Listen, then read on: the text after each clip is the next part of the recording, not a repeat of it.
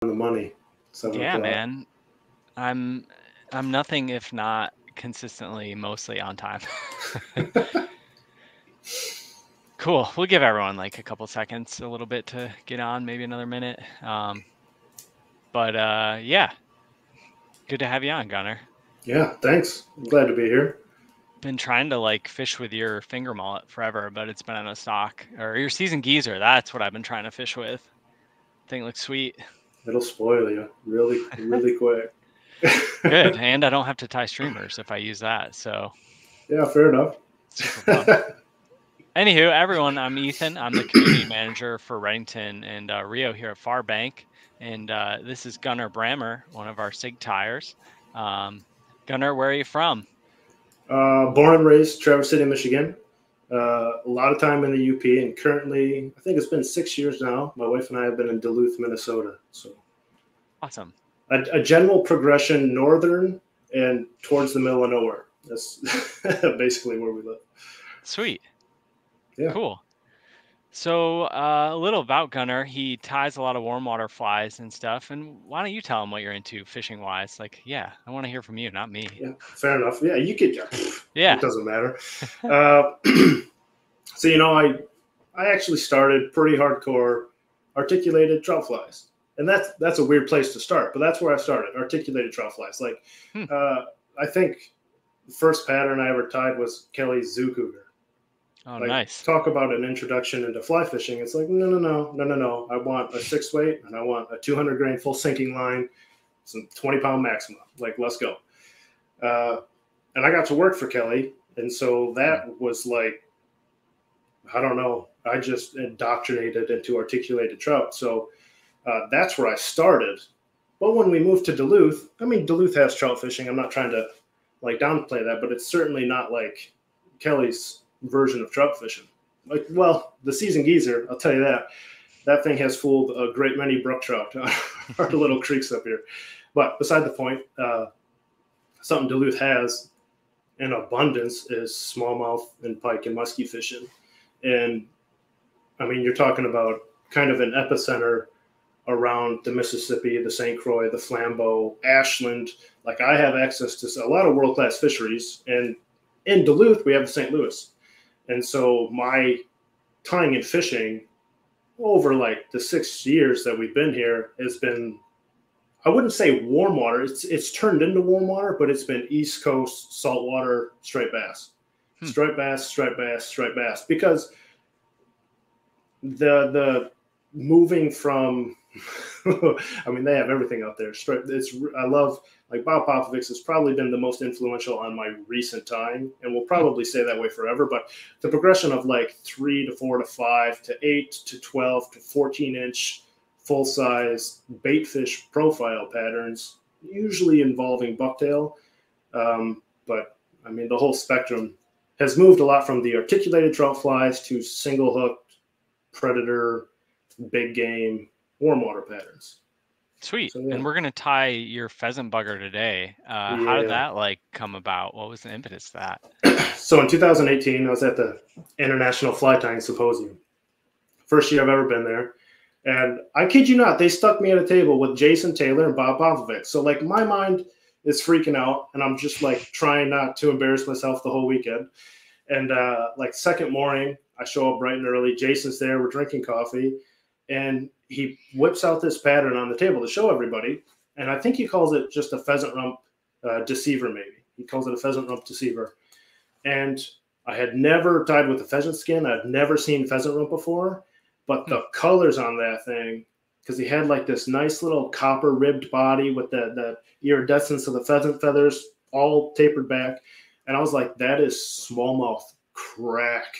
Because all my waters are like really tannicky coffee color, and that brownish coppery color, oh man, we probably have, like, if you just walk in the water, we have tens of thousands of little bait fish like 2 inches long that are that color. I'm like, Jason, what is this? It's like, it's pheasant rump.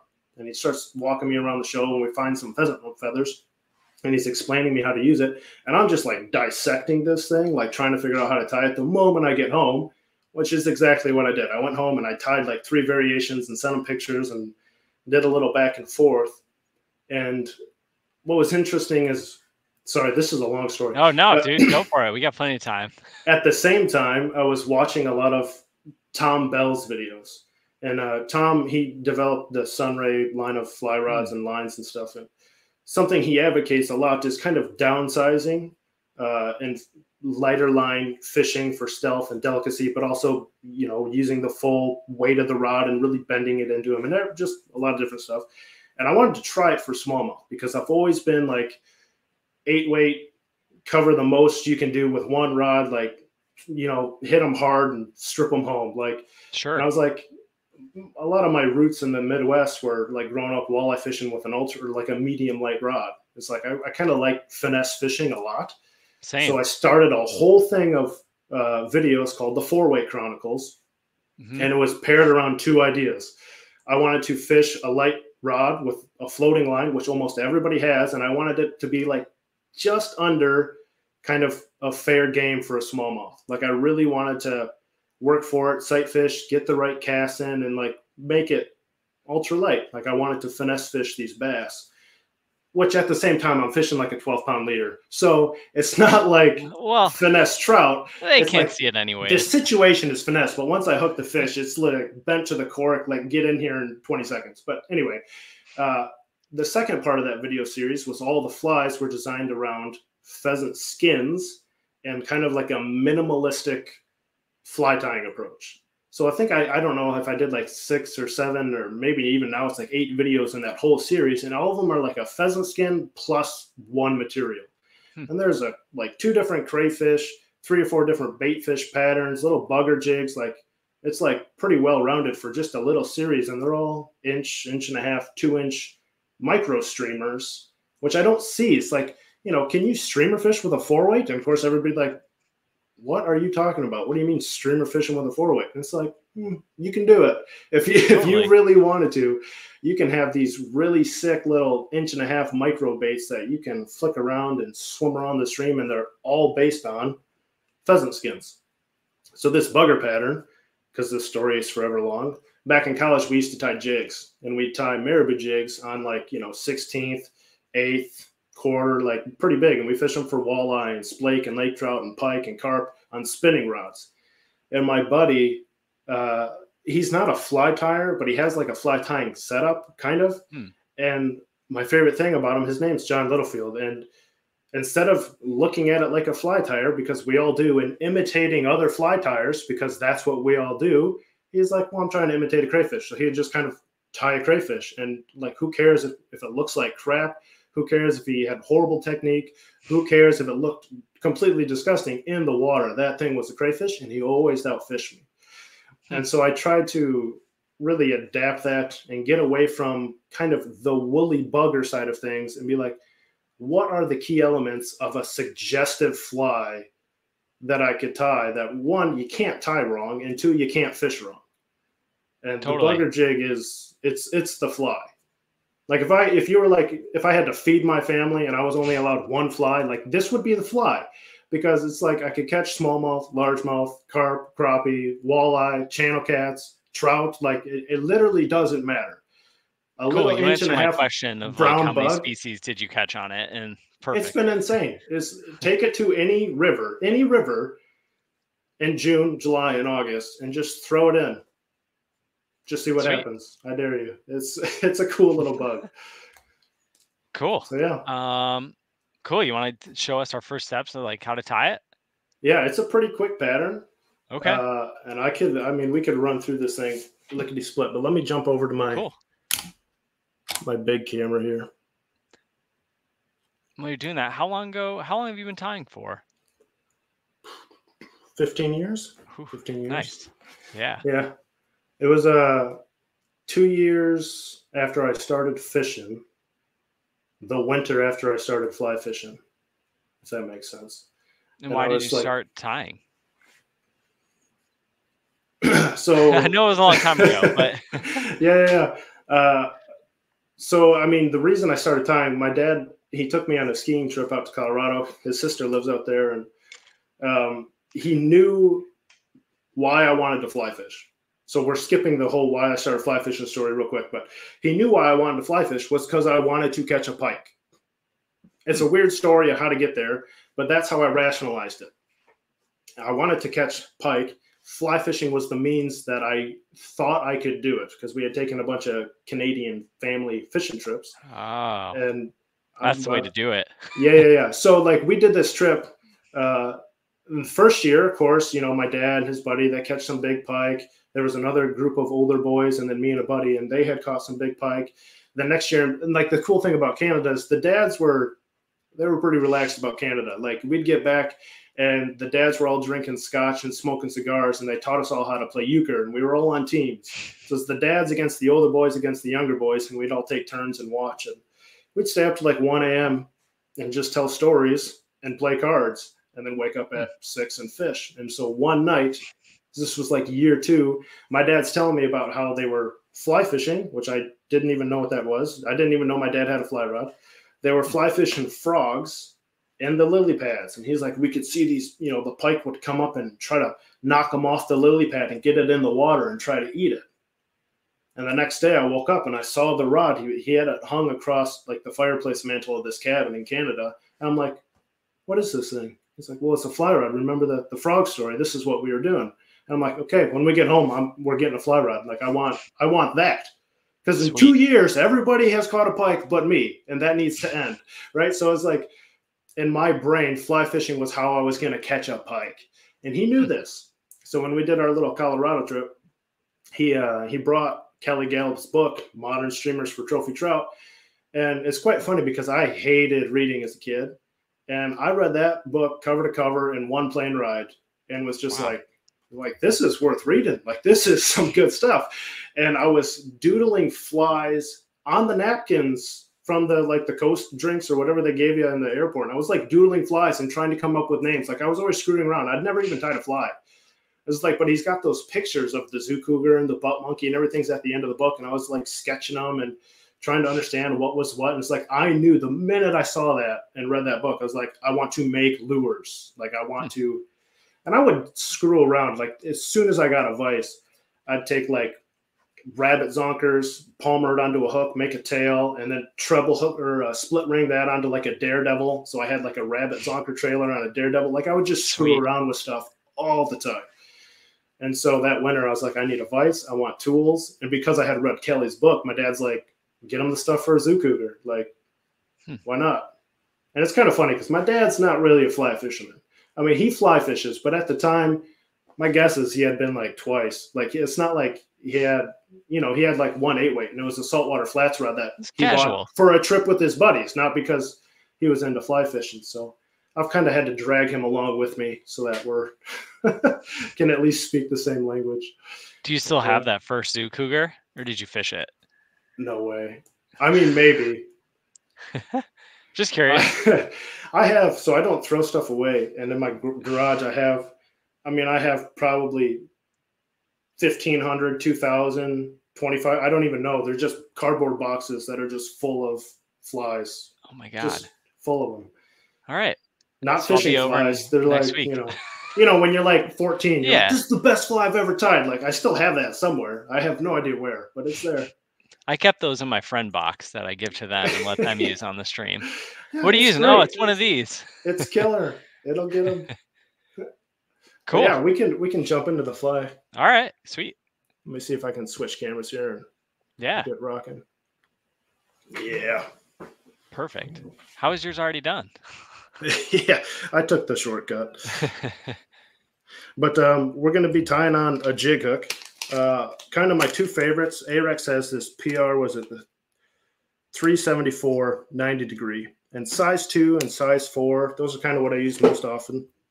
And I'm going to rig that with a 5 30-seconds slotted tungsten bead. Now you got to be a little tricky because the slotted tungsten is technically designed for a 60-degree jig hook.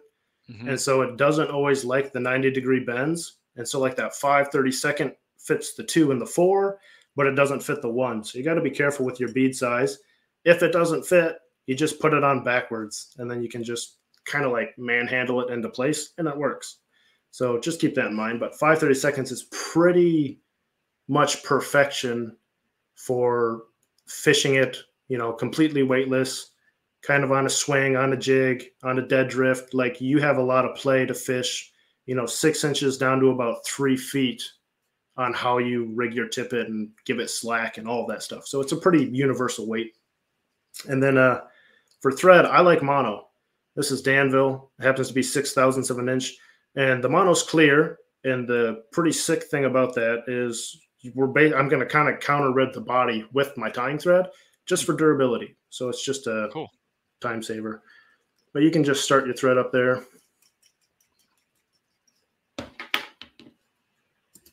Put down a big old thread base all the way down to the bend, like right down to the barb.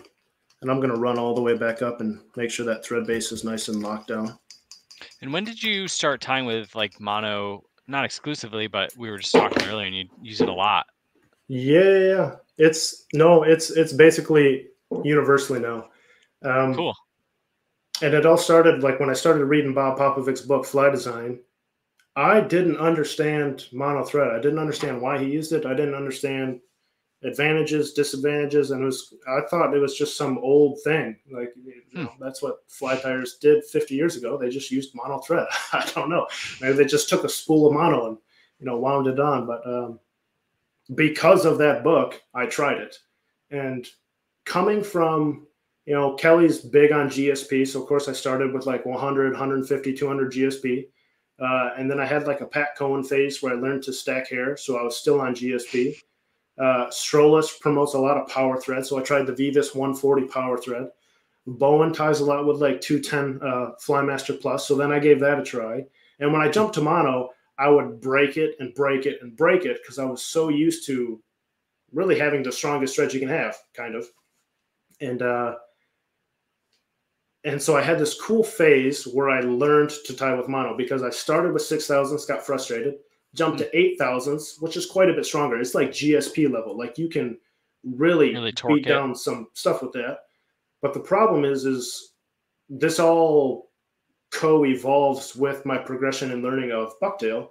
And 6/1000s teaches you how to not overdress a fly because you can't overdress a fly with 6/1000s because you'll break your thread. And it has this really cool interplay between the compressibility of the hair because mono's really round, it's really hard coated, so you can really compress the hair and get a lot of locking power on the material, but it's also elastic, so it's forgiving. So like if your little thread path isn't perfectly circular, but you're tying under tension, the elasticity eats up those inconsistencies. So you always have this kind of constant pressure thread path. Nothing ever backs off. It knots really well. So you half hitch and stuff, like everything seats really well. I think you just converted me to using bucktail again. It's so cool. And so if you start with 8/1000s and then force yourself to do 6, which is the Danville size, the fine mono, it'll really teach you to tie kind of like perfectly sparse. Okay. And so now I just use it for everything. Occasionally, like if you watch my bucktail dubbing loop head video, I'll still use GSP, and I've even done that with the 8/1000s mono. Okay. But they're like specialty situations. So the mono's like exclusively what I do for just about everything. Sorry, that was a pretty big side. No, side dude, it's cool. So when you look at this bugger jig, if you look at it, the coolest thing to me about this is it can literally imitate everything. I mean, it's literally like we have mayfly ovipositors. We got a big abdomen, like a swimming abdomen for like burrowing mayflies, big stoneflies. Dragonflies have a huge one. If you were going to do a dragonfly, I'd probably use 2 plumes of marabou, but they have a big old abdomen on them. And then we kind of just like skip all the stuff that's like a lot of focus on nymphs. Like they always focus on this part, but we put the abdomen down here. And so this is kind of just your thorax, and we veil over it with picky legs. And this becomes your either crayfish legs, it becomes mayfly legs, stonefly legs, dragonfly legs, or if you swing it, it veils over the fly and becomes basically a minnow-shaped body, like a perfectly little teardrop minnow-shaped body. So we have kind of all these things that all have a purpose, but the purpose of each of them kind of changes how you fish it, honestly. It kind of depends on how you retrieve it. So I'm just going to come in. This is pheasant tail. It's the only material that's not on the actual skin, right? So the whole fly is just tied with a pheasant skin. Sure. But to get that kind of long ovipositor tail, which is like your mayfly, classic mayfly kind of egg laying thing, or your crayfish antennae, right? Same kind of suggestive quality. You're going to pluck off like maybe 5. And I tend to run it twice the hook length. So if you got the size 4, it's a little bit shorter. The size 2, you'll see it's almost the full length of that pheasant tail. And I'll lock that in and kind of control it back so they all stick together in a nice slicked back line. And just get that kind of garbage stuff tied in. And this to me is the coolest part of this skin. You know, the rump feathers, everybody loves the rump. The rump is kind of like the most useful part of the bird. But if you buy a whole skin and not just like a rump patch, like Holy Grail noise, right? You get this like absolutely sick marabou that's on the hide. And I cannot find kind of this color or quality of marabou really on anything except like kind of the whiting. Whiting has this really cool chickaboo patch, soft hackle chickaboo. Yep. And that's pretty similar. Like if you were to do this in different colors, that's what the product you'd use is whiting chickaboo. But this brown in my dirty water, like this is the greatest color brown I've ever seen. So you just take one plume of marabou right off that hide. But the trick is this is not like a streamer tail. You can't tie this in like a zoo cougar tail. You have to think kind of in the nymph mindset of this is an abdomen, like a swimming. If you ever see a dragonfly, they're so big and that thing just paddles around. It's what they used to swim with. So you got to get your fingers wet, trying to control this. And you got to force yourself, it's kind of hard to do, to tie it short. Like you should have that tail section, the tail fibers from the pheasant, at least like a 1/2 inch past that thing to get the right proportions so that you can get the nymph suggestive qualities out of it and make sure it works. So I'm going to trap that down like nice, 3 or 4 turns, preen it up, race up to that hook eye, and then use that to kind of lock the bead in place and build up just general body proportions and kind of get some meat on the hook here. Cool. I've honestly never used this part, and that's awesome when you get to use every little part. And this stuff moves great. Like I will definitely be using this separately on some of my other lake flies. Oh, for sure. And so I've done this body like 3 different ways now, and I'll show you the most material conservative way to do it. And so before, like if I'm just going for speed, I'll take that marabou, I'll tie it in by the tip and just kind of like run it up the body and like treat it like a chenille almost. Like literally you just cord up all the stuff, wrap it up, and then run your thread over and back because we're kind of skipping the body. The body's, I could care less. Like we got the tail, we got the abdomen. I want the big, bushy, picky legs. And what's super cool is obviously you have the head from the bead, and you can do like a natural head, like black, or you can do like a hot spot because of our dirty water. But for beginners, you can't crowd the hook eye.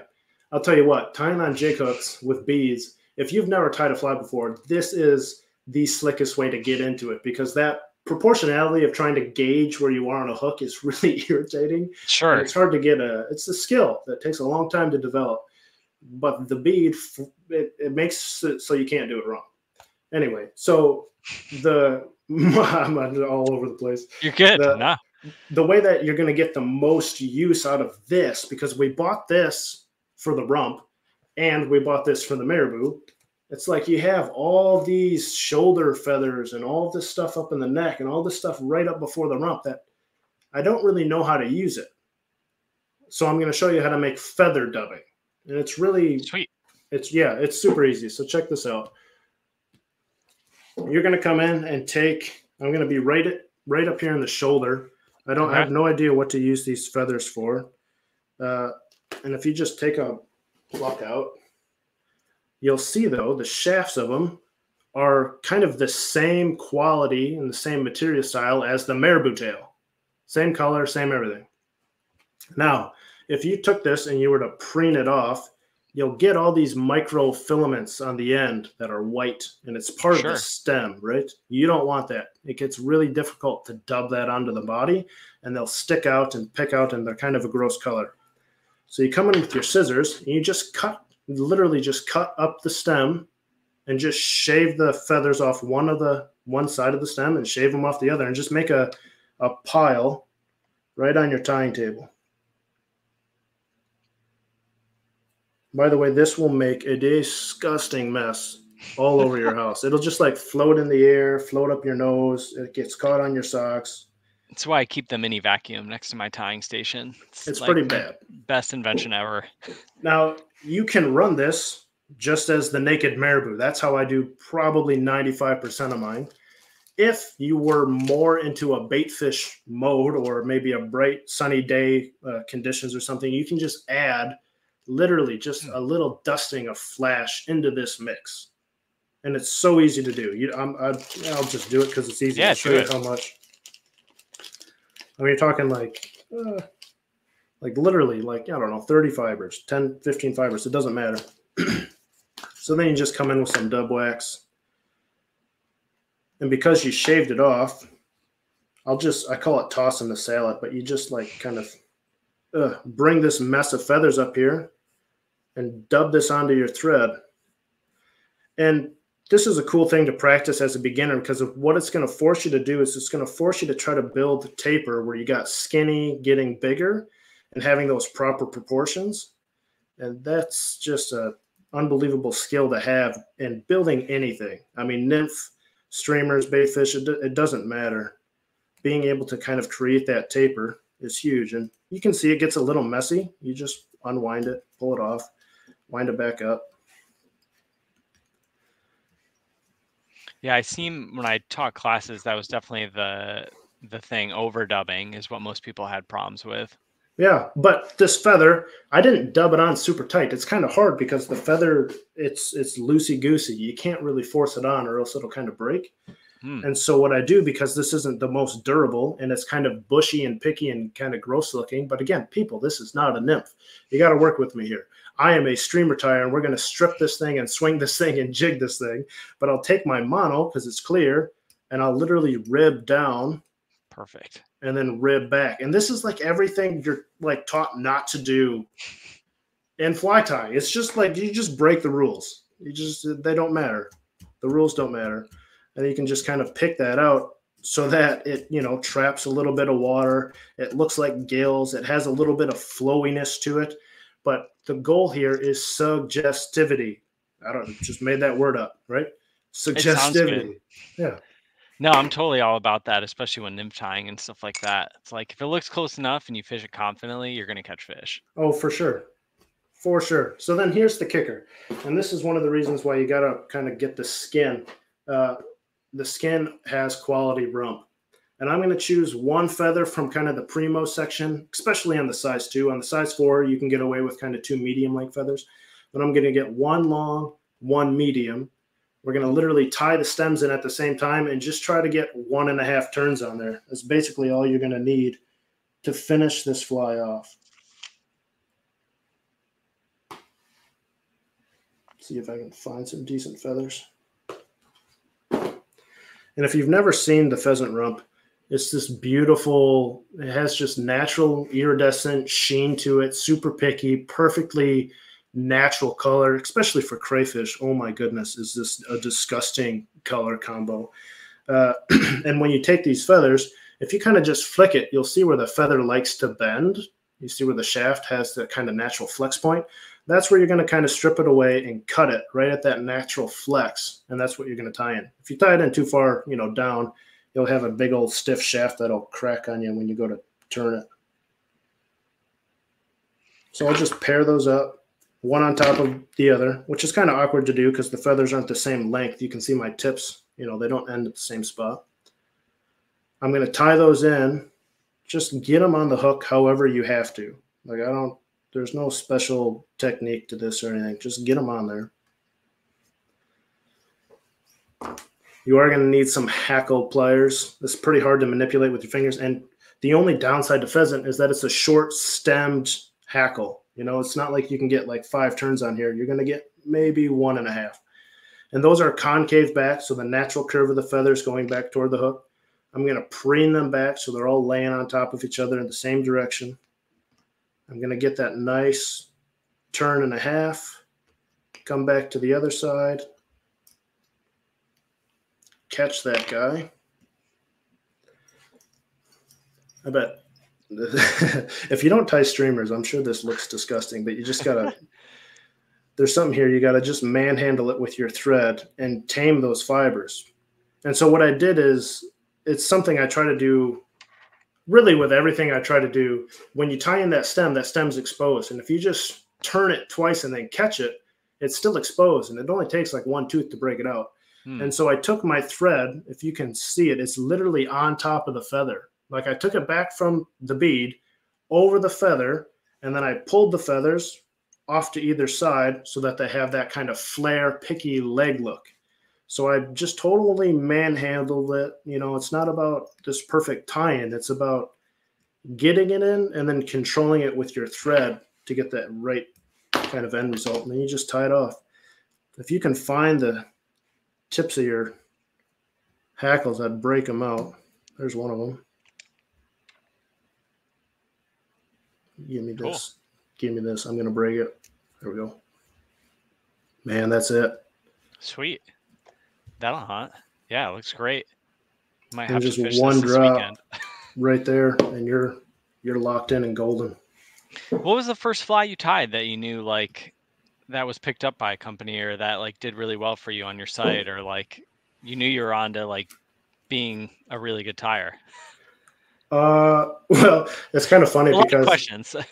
the first fly I ever thought like this is something really good.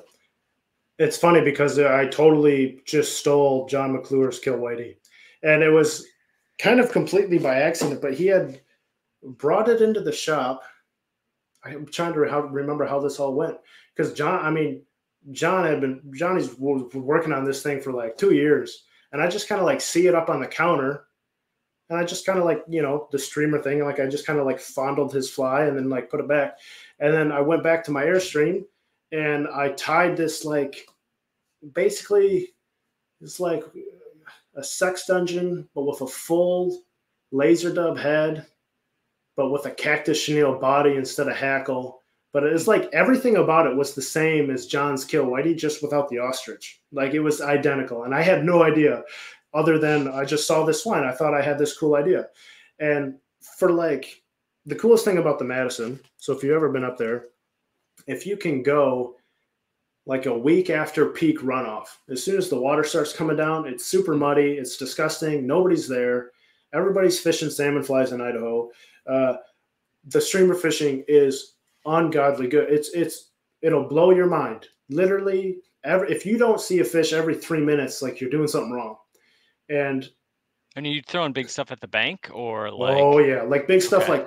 Like an inch from the bank, 6 inches from the bank, a foot from the bank, and not even casting. Like drawing a circle and whack, like fishing like 5 feet of fly line. Strip, strip, strip, swack, strip, strip, strip, whack, strip, strip. Like it's insane.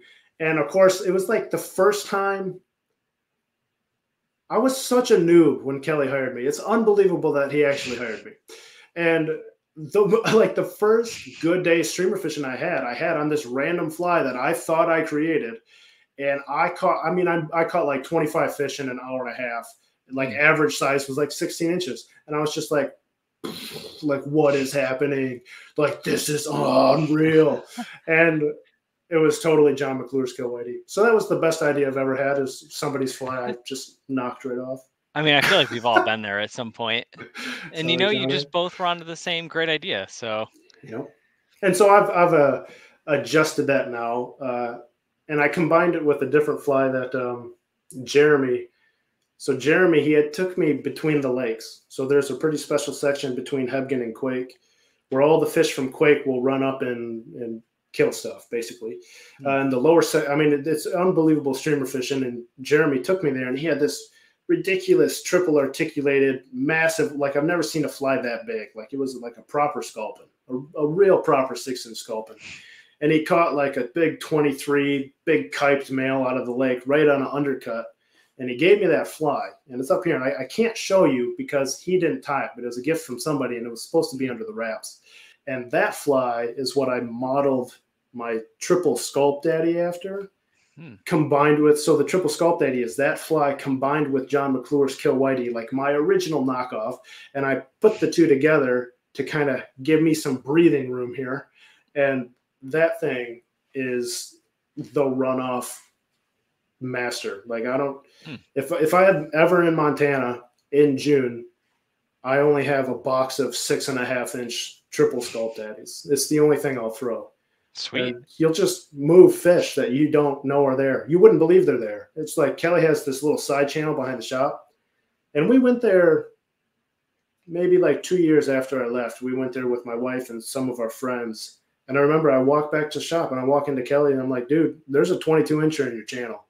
Like I threw this big old 6.5 inch black triple sculpt daddy, and this fish like mid channel just comes up and chases the thing. And I'm just like I lived here and I never once saw a fish that big in that channel. Like that was insane. So that's the trophy finder. So if you had to target one species for the rest of your life, what would it be? And only one. Am I fly fishing? It's super hard. Yeah, fly fishing. Yeah. Okay, if it's on the fly, it'd probably be muskie.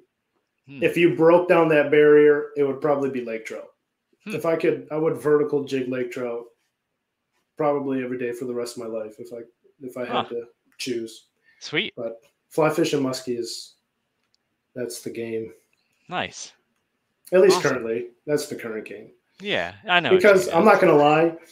I mean, ever since I was in college, I wanted muskie to be the thing I wanted the most.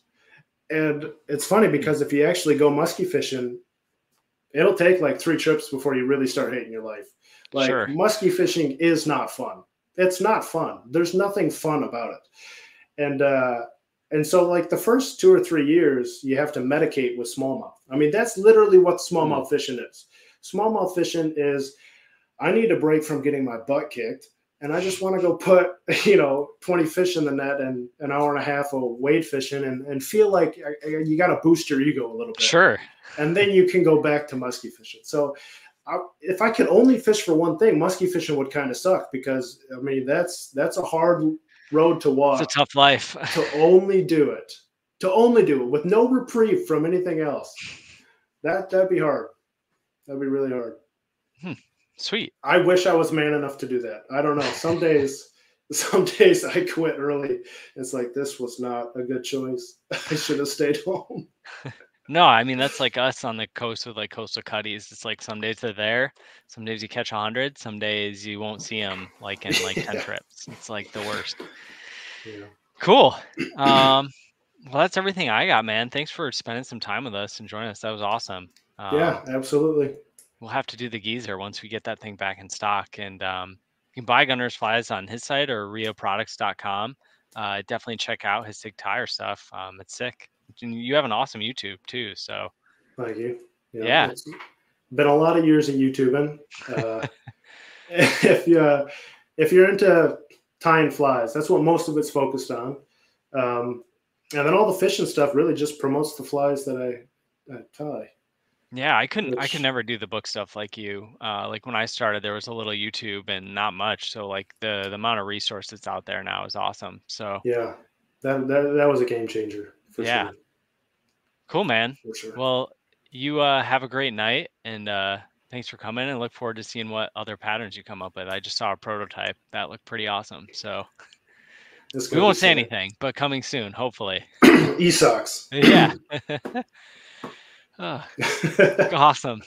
Well, thanks everybody, and have a good night, Gunnar. Right on. Take care, guys. Take care, buddy.